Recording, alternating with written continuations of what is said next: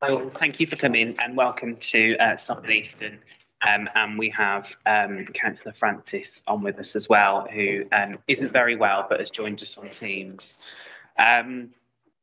Just to advise you that this is being broadcast and it will be able to be viewed online after this meeting as well. So this is live and will be able to be viewed for subsequent broadcast. We've received apologies from Councillors Bernasconi and Storer, so thank you for that. And we've got no others presently. Has anyone got any declarations of interest they'd like to declare? Councillor Sandy. Ahead of the agenda, I'm a member on two organisations that receive external funding, one of them being the Committee of Friends of the Birmingham Museum Trust, but also the trustee of the CBSA as well.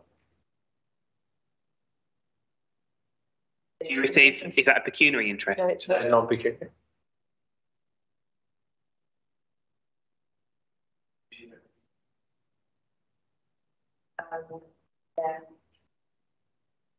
So I don't agree with this.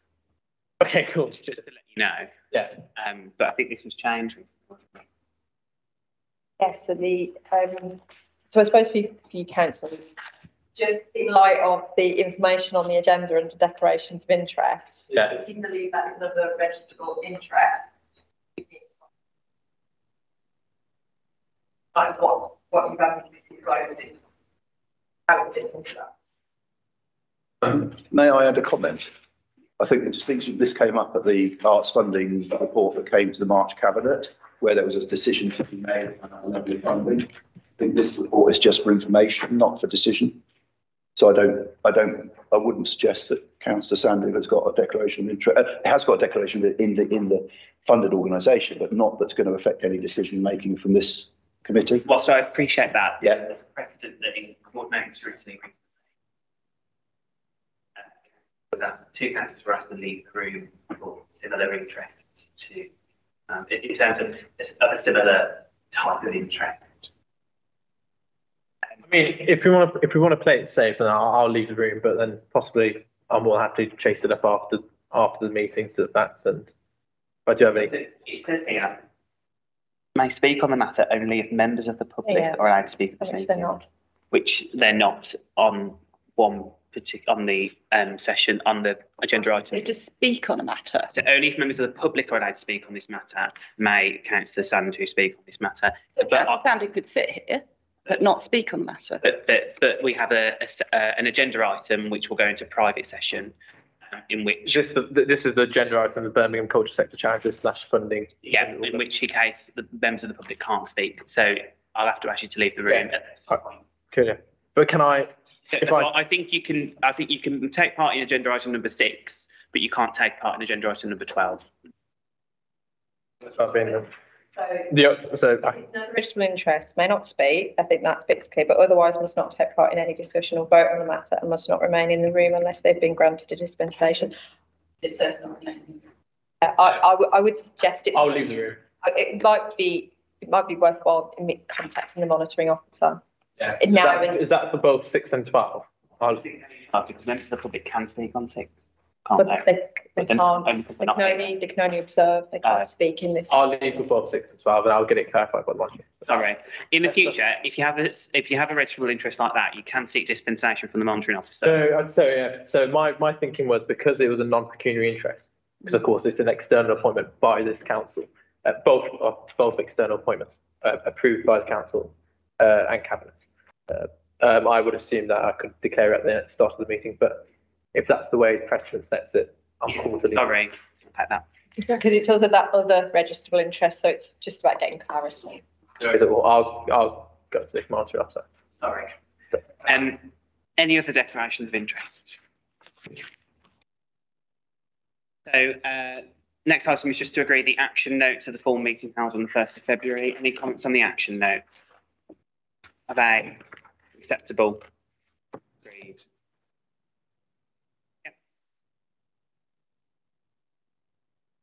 I take silence as agreement. And it's just to note the action tracker as well. There's no updates from it apart from, I think I wanted to make one comment.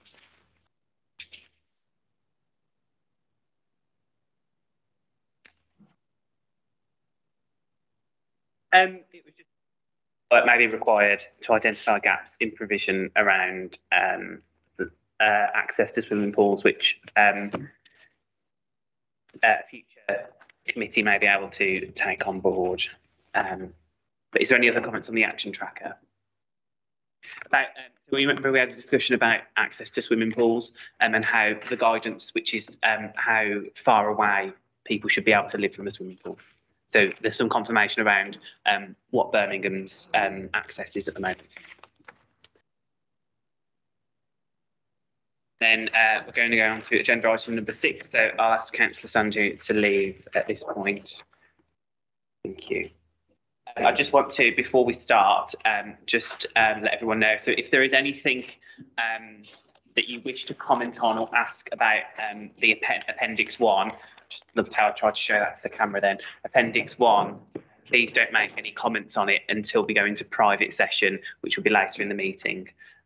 So that is only for you to discuss in private session, but you can make general comments about what Simon or Jane are going to discuss with us today, and also about any comments there, but just not about the private appendix which you have received. Is that clear?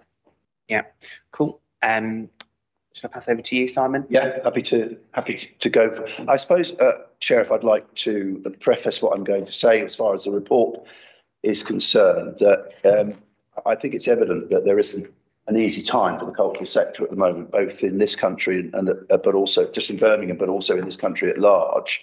So it's a national issue, not one that's unique to Birmingham.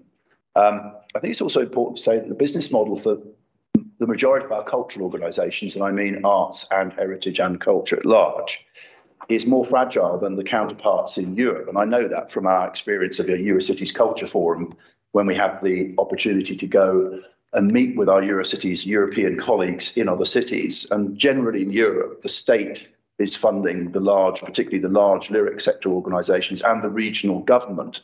And so there's a lot more security of the public support for arts and cultural organisations that perhaps we have in this country, where the business model is much more a mixed economy and is, as I say, much more fragile. And the reliance on earned income is a big issue, a big part of the business models that our cultural sector organisations, and again, I say not just in Birmingham, but nationally. So there's a lot more reliance on the earned income that businesses have, cultural organisations, to sustain themselves and remain viable. Obviously, the recovery since COVID is ongoing, and that's been a major factor in trying to build back audiences. And there's further pressure, as we all know, with the local authority budgets in terms of meeting their own statutory requirements, and the pressure on the cost of living, the energy crisis has presented a rather bleak future. I'm conscious of that, and there is no easy fix to this challenge. However, there are some mitigations, should we say, on the horizon, and I'll talk more about that. And perhaps it raises more questions than answers, really, in terms of this current situation. But to the report itself, I hope members are fully appraised themselves of what I've put in here. Cabinet member, Councillor Francis, and I, unfortunately can't be with us today, but we've met with all of the regularly funded organisations in the council's portfolio, of which there are 9, and also obviously the Museums Trust as a separate contract. So we've had a fairly in-depth session with the majority of those organisations, and that's given us quite substantial feedback that sort of informs our report here today. Most of the organisations that we've spoken to, majority of them have been successful in securing full national portfolio organisations from the Arts Council. There are 9 organisations, I say, that we fund that also are funded by the Arts Council. So that's a positive. But again, the Arts Council funding is at standstill. There's no inflation on that funding. The previous support that was available through the Cultural Relief Fund, supporting organisations through COVID and recovery, is no longer there. And the Arts Council, whilst there are still project funds to access, they are under as much pressure as indeed other local authority sector bodies are in being able to provide additional funding to support these organisations through this current challenge of financial difficulties. I've said in the report that the feedback that we've had can be summarised by reduced trading income over the next 2 years in line with the sector trends. The cost of living crisis has a deeper impact on obviously the availability of public spend for going out for culture, and we're seeing a reduction or sort of not a return to the level of audiences that we've had pre-COVID. The hybrid working actually is an interesting one that we hadn't quite taken into account, that there is much less city centre footfall day to day, and indeed in perhaps people staying on for the evenings to enjoy cultural activity than there has been before. The rising cost of utilities, obviously, we're all conscious of, particularly in energy costs. And I was looking at the Museums Association website earlier today, where some museums are facing up to 300–400% increases in just energy costs. And of course, we can all appreciate the running of venues, particularly large-scale venues like museums and theatres and galleries, is extremely expensive. But aside from that, the increase in staffing costs, trying to meet the cost of inflation, there's always a relatively low wage in the cultural sector anyway, and organisations have been trying to do what they can, B Music, BMT included, to retain staff by offering a fairly minimal level of increase in salary costs because the is losing labour to other perhaps more well-paid posts, and therefore there is a challenge to recruit people into the sector. A lot of these cultural rely on temporary staff to run their shows or their exhibitions, and it's getting increasingly difficult. The suppliers that are charging 10 to 15% more across the board because their costs are increasing. I mentioned that the public investment from Arts Council is at standstill with no inflation, and that is the case for us as a council, no inflation increases. And obviously all of this sort of results in organisations not meeting their targets and projecting deficits or overspends, both last financial year, because we're now just into the financial year, and indeed the financial year ahead. So that depletes reserves for those organisations, and there's only so far that can go in terms of continuing drawing on reserves to meet deficits. And some organisations will be at the end of their deficit or go beyond their minimal operational reserves requirements, and some of which are already at that level. So it is a challenge. That's the general situation, and I'm sorry to sound so bleak. I will come on later to some of the positives, perhaps, that are coming forward. BMT, I won't go into the detail that's in the report here of how the arrangements for the trust were set up. And since we've been running the contract with museums who have a 25-year contract and lease, but the contract is renewable every 4 years, which was just renewed in 2022 for the further 4 years, but as I say, without inflation. The BMT was also successful in securing its national portfolio organisation status. They, amongst other NPOs, as the acronym for National Portfolio Organisation, did apply for more funding, but they got the same or standstill budget with no inflation. In a general point, again, UK tourism under the Association for Leading Visitor Attractions is said that the sector is recovering slowly and museums are trending below pre-pandemic levels of visits. And ALBA expects a recovery to at least 2 years. And I say that is reflected locally.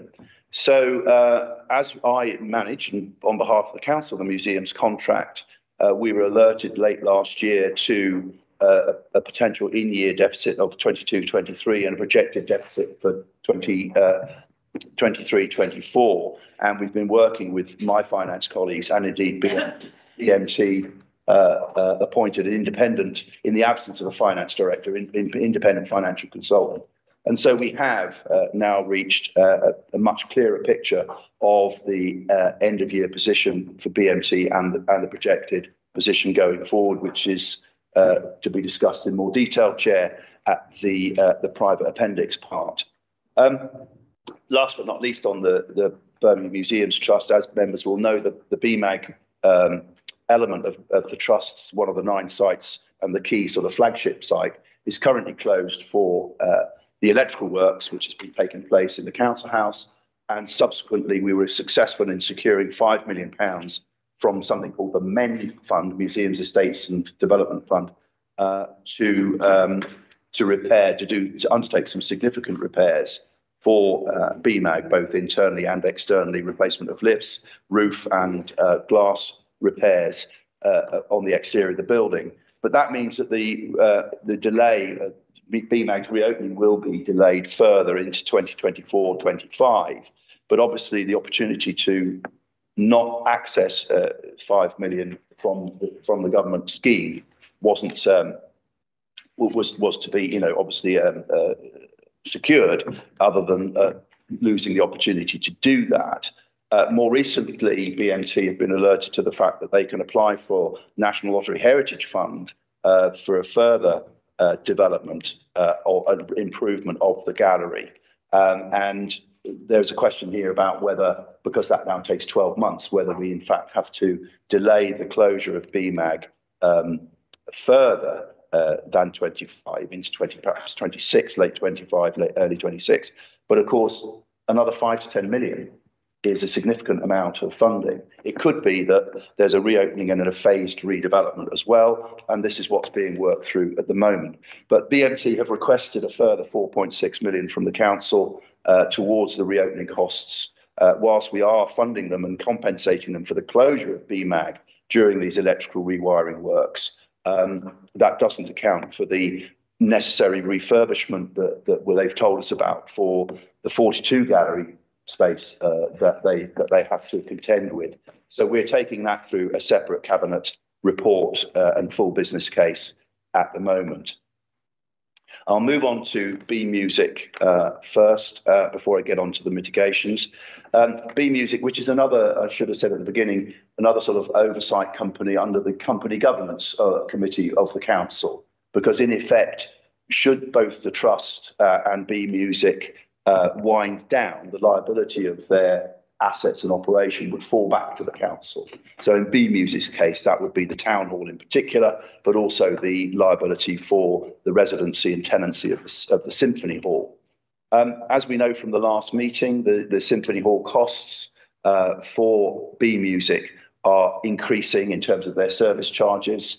We have, since the last meeting, we have tried to investigate further how the council could assist in those lease service charges, but it is a very complicated matter, Chair.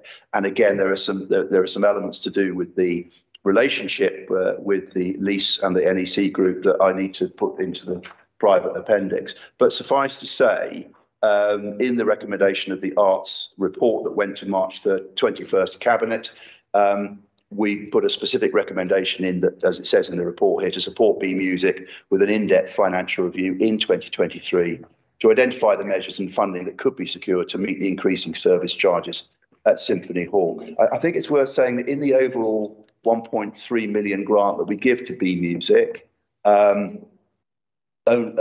about 160k of that is left after they've paid the service charges to the NEC, ICC. So, however, that grant, if you like, amounts to the similar amounts that we do give to CBSO and to BRB. The difference, I suppose, for B Music is that they are not funded as a NPO organisation, unlike the other lyric organisations who receive significant funding from the Arts Council. I think B Music get around 80k a year as an NPO from Arts Council, but we are the primary funder other than their earned income. So that, again, goes back to this question about the business model that each of these organisations have being different. Perhaps then on to the good news before we get on to the detail of the private appendix, Chair. The Cabinet approved in the 21st of March meeting the funding for the next 3 years for these 9-10 arts organisations, which obviously gives them some stability over the next 3 years. And it's interesting that that funding period matches the Arts Council's NPO funding period, 2022 to 2026. So that helps in alignment in terms of those organisations being able to plan their next 3 years, knowing what their core funding is going to be, as opposed to, Chair, in previous years, it has been on an annual basis, and that's been quite difficult to project and plan sort of 3 years ahead. And as I say, it matches the Arts Council funding period, which helps in our relationship with the Arts Council and our discussions around the funding of arts organisations. So on to other mitigations or matters. We're working with the Culture Central, which is the culture sector's members organisation, on other initiatives to support culture going forward. One of those being the Cultural Compact, and which will help deliver the cultural strategy for the city, and something called a New Philanthropic Network for Culture, working with an organisation called New Philanthropy Arts and Culture, NPAC for short.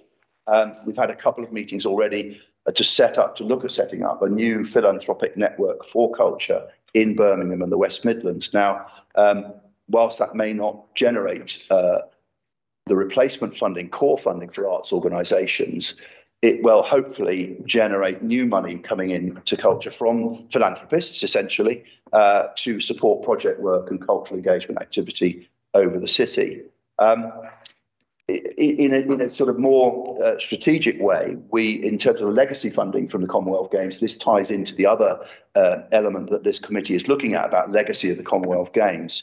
I'm halfway through the business case for a £4 million programme from the legacy, which would come from the Birmingham 25% for culture. And I'm hopeful that that funding will be approved later this month, early May, for the next 2 years. DCMS have stressed that any legacy funding that was given back will be spent within the next 2 years. But that injection of funding will be the largest injection of revenue funding that we've had for culture and cultural engagement in this city since in fact I've been here. In addition to that, I'll talk more about that in a moment. In addition to that, the Shared Prosperity Fund has come through, and there is an element of that available to deliver cultural activity across the city in meanwhile spaces and high streets. And again, whilst that doesn't replace core funding for revenue, it will help both cultural and creative organisations to deliver more activity in more spaces across the city over the next 2 years. And then the 1.4 million enterprise zone funding, which is currently being assessed at the moment and will come back to Cabinet for approval later this year. But again, that could potentially mean another 1.4 million of cultural engagement funding for cultural action zones, I beg your pardon, across the city over the next year. This programme was previously run by the LEP, and as we know, the LEPs have since wound down. So the council will be inheriting that project to take place. So a fairly substantial amount of money that we otherwise didn't have for revenue support for culture coming up over the next 3 years. Again, moving on to the legacy of the Commonwealth Games, as you members may know, we've committed to stage the 1 Year on Culture Festival in July, August this year, which the council has underwritten.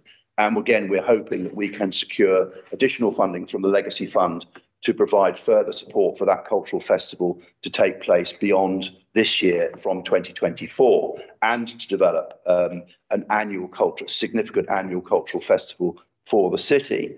And of course, the work that is doing, there is an independent community interest company led by the Hippodrome that is developing this new festival for this year, but also putting plans in place and the new governance structure for an annual festival from 2024.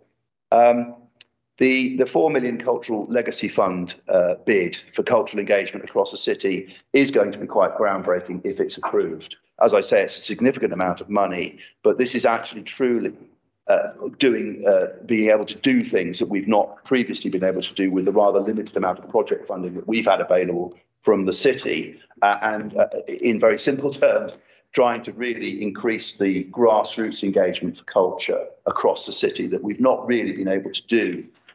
Really opening up, making the programme much more accessible, opening up to other groups that aren't necessarily a poor-funded arts organisation, a statutory funded organisation, but opening up to other community organisations that are also delivering cultural activity across the city. So I've got high hopes and aspirations. We have got high hopes and aspirations for that bid going forward through the legacy board in the city council. Since I wrote this report, and this more relates perhaps to the private appendix, but it's been announced by the government that they're going to continue to extend the energy bill relief scheme. That'll provide some relief for businesses, including our cultural sector businesses, on their challenges with the energy bills. And also the cultural relief rate for museums, theatre and orchestras has been extended from 2022 to March 2024.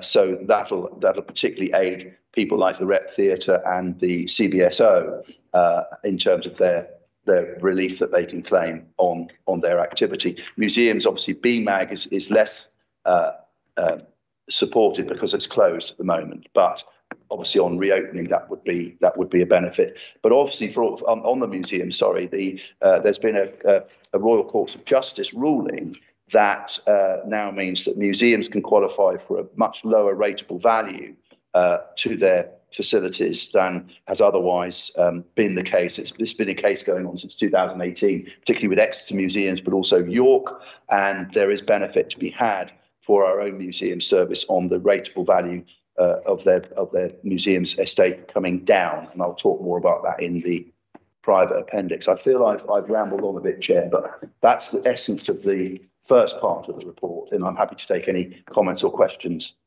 Thank you. I'll start, but if any members wish to speak, please do put your hands up. Your comments around the culture sector being in a mixed economy in the UK, but not so much in Europe, I think is really important. But I think, we've got to acknowledge, I think, that the private sector and the public sector, if they were doing it alone, wouldn't be able to sufficiently provide a cultural offer either, because they would both be having some of the similar challenges that we've got around energy and the cost of living and other issues around that are putting funding stresses on. But one of the things that I'm quite interested in, when the museum officially reopens in 2024, what will the opening times be? Will they be what they were before, or will they be changed opening times to reflect perhaps the need to gather a different kind of audience?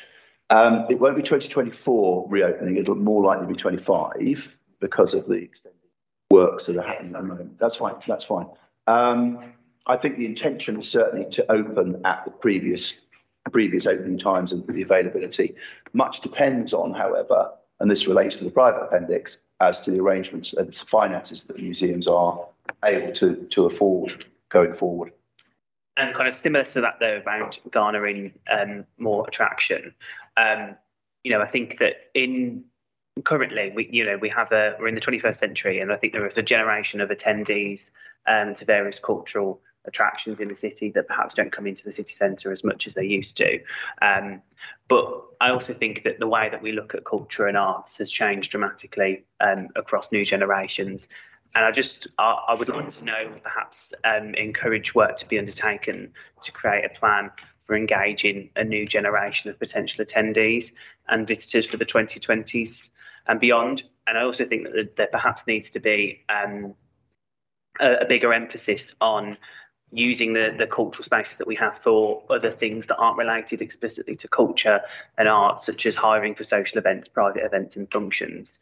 Because I do think that would help us raise a significant amount of income, because we've got some great buildings and some great venues that we should be offering out as a more of an emphasis as well, and marketing that more to private organisations and companies who may wish to hire us out for mini conferences or parties or events. Obviously, there would have to be quite significant risk assessments because of the things that are inside these buildings and the buildings themselves.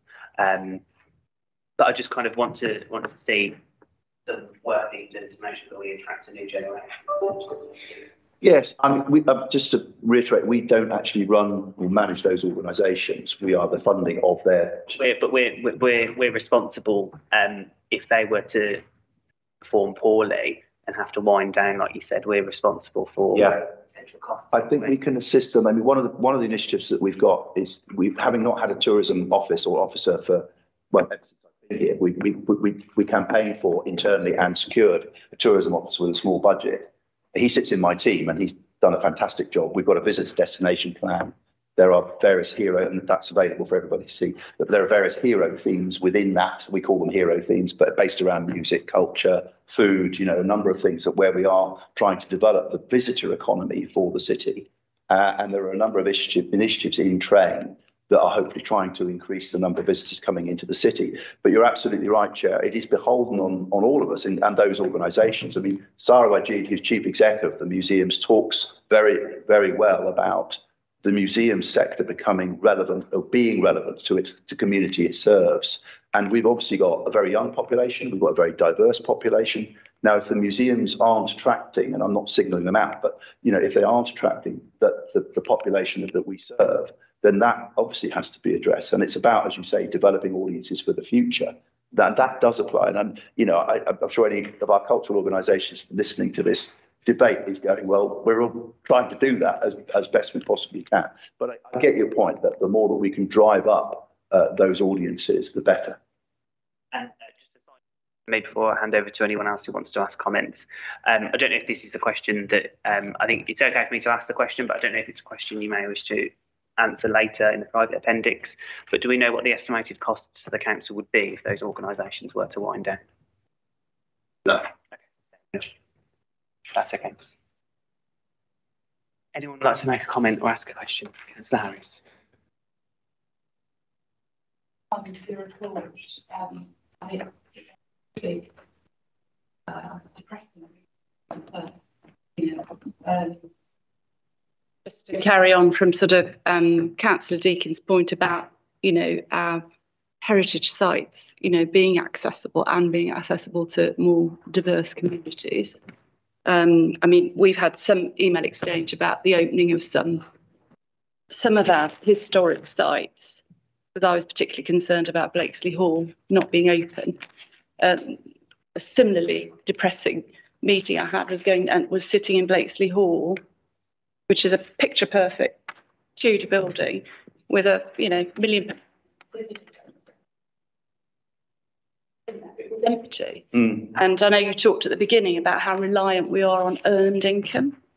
I just don't know if we're not open, if we're not open, or we're not finding creative ways to be open and for people to come to those sites and to spend money. I don't know how, you know, we can get that earned income. So, you know, it's very sad, really, to hear you talk, and it's very sad to. I did a quick sort of assessment of which of our 9 sites were actually open, you know, and Blakesley Hall won't be open for Easter. It won't be open for Whitsun. It won't be open until the summer. And I know it'll be open from June till November because you've clarified that. But if we're not open and we're not engaging with our communities and our communities are not coming in, I don't know how we're going to earn income. So it's a question, I suppose, about the model. You know, the trust has been running for a decade. Is the model right? You know, is it working? I think we do need to look at that, and that's what I think it's been a perfect storm. And just to go back over detail, that the council's contract fee for the museums has reduced quite significantly since 2012, basically through, you know, austerity and the need to try and make efficiencies, etc. And that's put tremendous pressure on the museum, and we're not the only local authority that's alone in that. And you know, other museums have closed and been closed down or running on temporary hours. The current situation is very much to do with the unforeseen deficit that's coming into this financial year. So cost savings have had to be made, including staff. So there's a slight irony in somewhere like Blakesley Hall that to staff it up is still more expensive than actually the opportunity to try and recoup the income. That's a conundrum to be wrestled with, isn't it? It is, absolutely. And I don't want to single out Blakesley Hall, but that's the case. This current situation, and you've been appraised of the opening hours, but it's a difficult balance for operators, not just museums, to make between the earned income that can be generated against the costs of keeping a building open. That's the case. It's the creator, and I know, and I have some sympathy with this. I think Councillor Deakin was talking about this in terms of conferences or exhibitions, or in the case of Blakesley Hall in Yardley, it's weddings. And I know the wedding venue, the wedding business is down, and that in terms of COVID.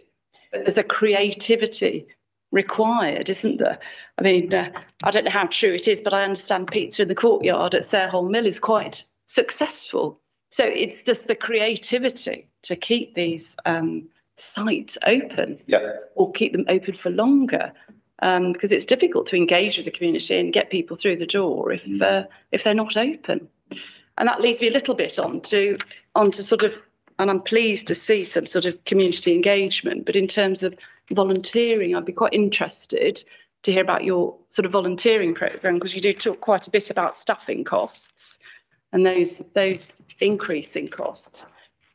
You know, I'd just be interested in terms of the sort of volunteering programme, in terms of supporting those staff for sites to be open or for cultural activities to I think I have to talk on behalf of the cultural organisations. As I say, the city doesn't manage any of these facilities or sites. We're sort of funding them to deliver, and we don't tend to interfere with the management and the operation of the facilities, because that's not our job.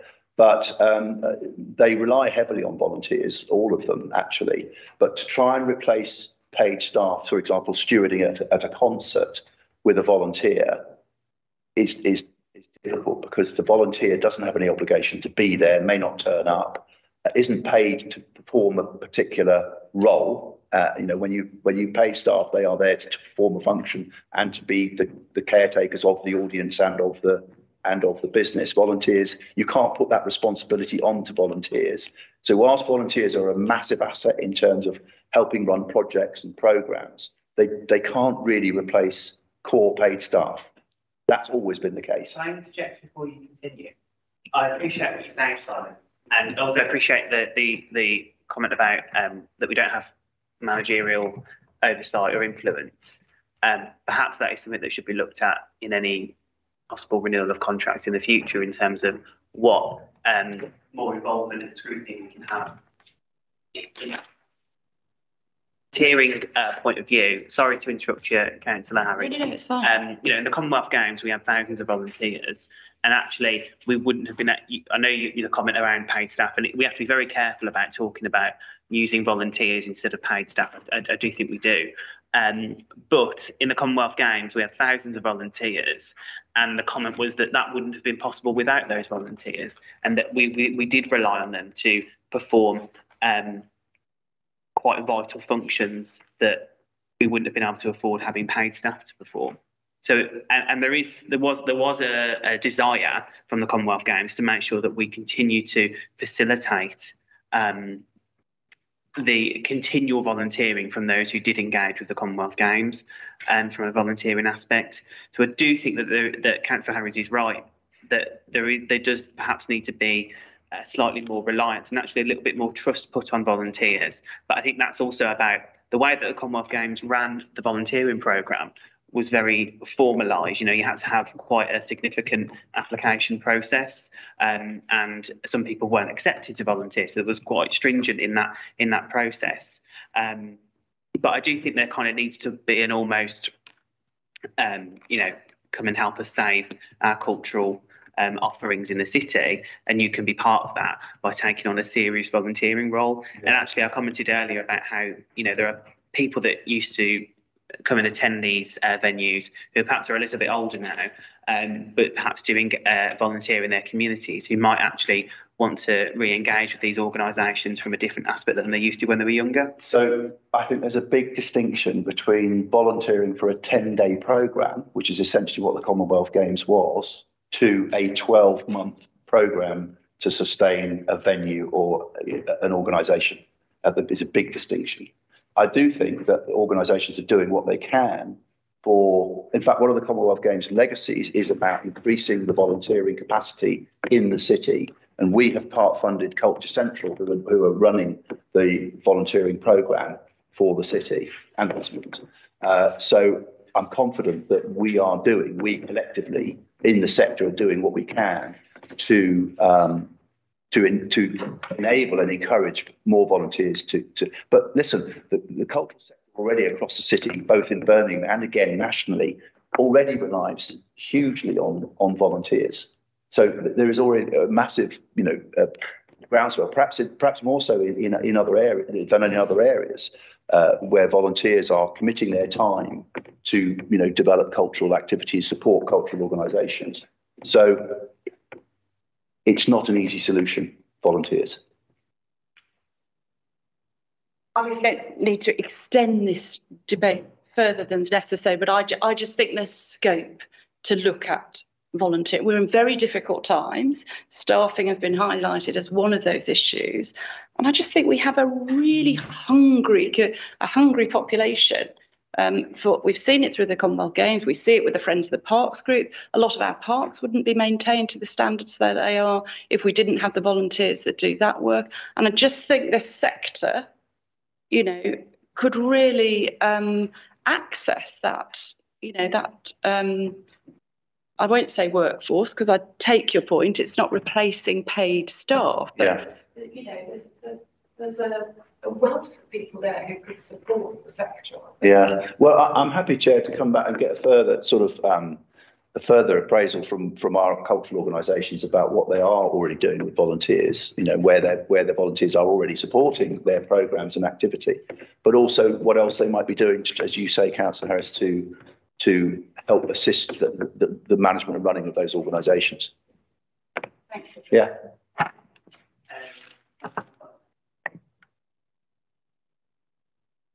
have a quick question, but I don't know whether it's in the private report. I'm not sure how much. Is there how much? I'll try. As well. Well, I'm interested in the culture festival. I'm interested in the cost of that. Of the cultural festival. Yeah, this year £2 million which has been funded by the City Council, been guaranteed by the City Council. But that's over and above the 4 million. That's over and above the separate bid that we put in. Yeah. And so if it was on in the following year, that would be another 2 million, or that's to be worked out. That's the figure that's been indicated to us by this organising group that's been set up. It is fairly small beer in comparison to other major international city festivals such as Manchester. Although Manchester is biennial, that's something in the region of 5 million, I think, a year, or each festival. It's an international festival. As an international festival, indeed. So, but there's plenty of growth there for potential, achieving sponsorship and other income for an annual festival, other than what the City Council is currently putting up. Just to say, I welcome the sort of philanthropy, that sort of approach. That's. Yes, and we were lucky that the NPAC, as they're called, approached Birmingham and said, we'd be interested if you are to try and develop a philanthropic network for culture. And we said, of course. What results it's going to achieve, and it's very much down to the net worth individuals whether they feel that culture is something they wish to, because of course they have all sorts of different philanthropic things that they want to support. But we hope that I think it's going to be project-based support, not revenue support, if that makes sense. Councillor Deakin, I just wonder, in the light of what Simon said in terms of he's not able to speak, in terms of each of our sort of historic sites, or for B Music or for the Trust, do we have individuals or representation that come to this committee? I think there's an opportunity that we could ask people from those organisations to come specifically as part of a committee session in the future. Just a comment from Jane, Councillor Francis, who has lost her voice, by the way, which is why she's not engaging as much today. In terms of the volunteers, Councillor Harris, she said that she'll take that away for some further thinking. She has just dropped us a message to say so. Are we content on this item? I expect that we'll blow quite quickly through the rest of the items until the private session. Thank you very much so far, Simon. We will come back to you very quickly. So this is just agenda item number 7, which is on the work programme. So it's for us to review the work programme completed during 2022-23 and recommend any issues that should be carried over or new issues to be included in the scrutiny work programme for 23-24. Right this second. But in terms of stuff to take over, We do have a few things at the bottom of the last page, page 32, which were to be scheduled, which is around the cultural strategy for 23-33 and the external review of culture, sport and physical activity strategies, which we're told are still at an early stage of development.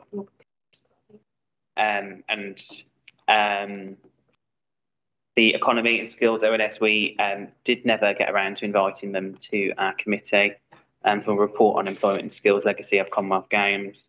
But I'm sure actually that might be beneficial to take that forward anyway, simply because there would be hopefully a little bit more data on not only the initial impact of the Commonwealth Games on skills and employment, but whether that impact has sustained itself in the current environment. And then we did talk about enhancing tennis opportunities across the city, and I think we were expecting a report back. Are we happy for those 4 things to be carried over into the new municipal year?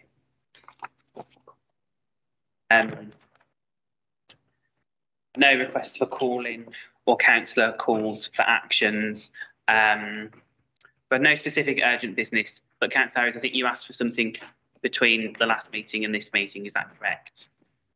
I did. We've touched on it slightly and Simon has responded, as has Councillor Francis. It was in terms of the winter closures of our 9 museums and heritage sites. Obviously in BMAG we know is closed, and we've heard it may be closed till 25-26 completely. Blakesley Hall, Soho House, closed throughout the winter, won't be open for Easter, won't be open for Whitsun. So, it's just a pretty, sad state of affairs, really, that they're not open. I see the Museum of the Jewellery Quarter, they're having essential works done, but they're having it done in May to July, when you might suspect that's a summer season when it might be open to more visitors. So that's what I just asked for some clarification on. And I did have a good answer, so thank you for that, comprehensive answer in terms of what's open and closed. But I still, in principle, would like to explore their closure during the winter, or the amount that they're open or closed. Obviously, can't debate that today because it isn't urgent business, but I'm glad you asked it. And I think, I touched on it slightly earlier with Simon, which was around, I asked about the specific opening times for when it does reopen. Obviously, that's subject to change. But, I would really like to see, I actually think extended opening hours of some of these venues would actually increase the economic output that we can achieve. Earned income, how can you earn the income if they're not open? But I understand there are issues. There's still some sort of, a real impact from COVID and visitor numbers. I understand all this. But I think we should review it, really, at some point. Perhaps we can just go back to the work programme for a quick second. And actually, as part of reviewing the cultural strategy, if we could just add perhaps an addendum or an additional point for work to be looked at in the next municipal year, something around looking at kind of the something around what we just discussed around the kind of it's the winter closures, and then even during the summer there's sort of opening times, limited closures. But the answer is it's the affordability of being open, of staffing it, and all the things, and it costs more to open it than to have it closed. But that's a terribly sad state of affairs. I take the situation of Blakesley Hall with a modern, it's 20 years old, but it's got a cafe, it's got a visitors centre, but it's closed. Some might argue that this should perhaps be considered under economy and skills or resources, but I think there is sufficient chance to look at this from a cultural perspective specifically. I'd welcome that. I think there's a sort of acceptance of the winter closures and acceptance of the limited opening hours. And then, so no urgent business. And then before we agree to exclude the public by shutting down the broadcast, just authority to chair and officers between meetings, if that is agreed. Yeah. Are we happy for the public to be excluded from the rest of this meeting due to a private item? And then we'll go back to Simon. Is that acceptable? Okay, I'll just have to stop largely.